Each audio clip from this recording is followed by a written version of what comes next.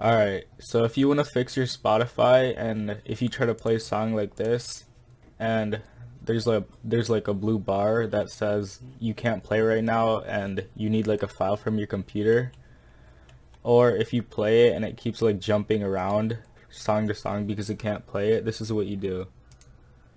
And if like none of those work, like if you've installed it and uninstalled it but it won't work, and I've done that too, so this is what you do. And I don't get why this isn't on any of the forums, but go here, open sound settings,